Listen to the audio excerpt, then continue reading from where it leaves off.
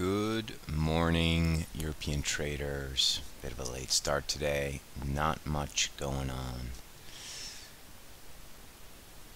Risk on is the theme, although dollar yen is not the vehicle. Aussie looks to be the number that people are buying risk on.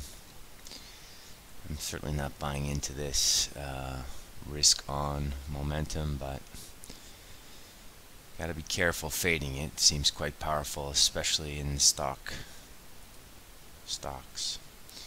This is the June future, 2804. March, which ends in a couple of days, 2798. Pretty fancy move higher. Looks like a trap to me here.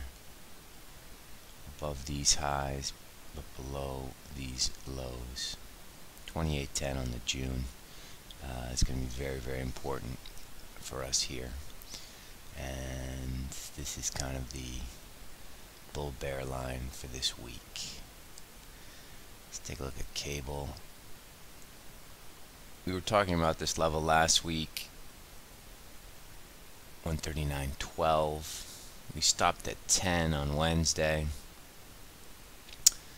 09.8 here, but we stopped at 10 on Wednesday. We stopped at 90 yesterday. This looks like we're gonna possibly have a break trade opportunity at some point this week. I'm not sure what's going to drive it today. It looks very, very dull, but keep an eye on this level, 139.10. Cryptos didn't quite get down to 8,200, so we're still just watching here. We're 82.72, 62, just floating around. A lot of negative press out there on the cryptos the last 10 days or so, and yet we're just still kind of just hanging around this 10,000 area. Strategy is the same.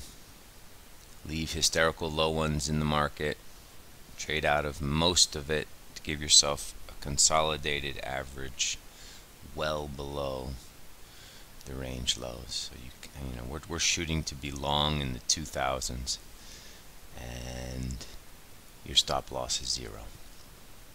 So nothing really to do in Bitcoin today. Ethereum, same type of chart. Not quite as strong as Bitcoin. Ethereum's a little weaker, but really not much to say there. What else? Aussie yen, mildly higher.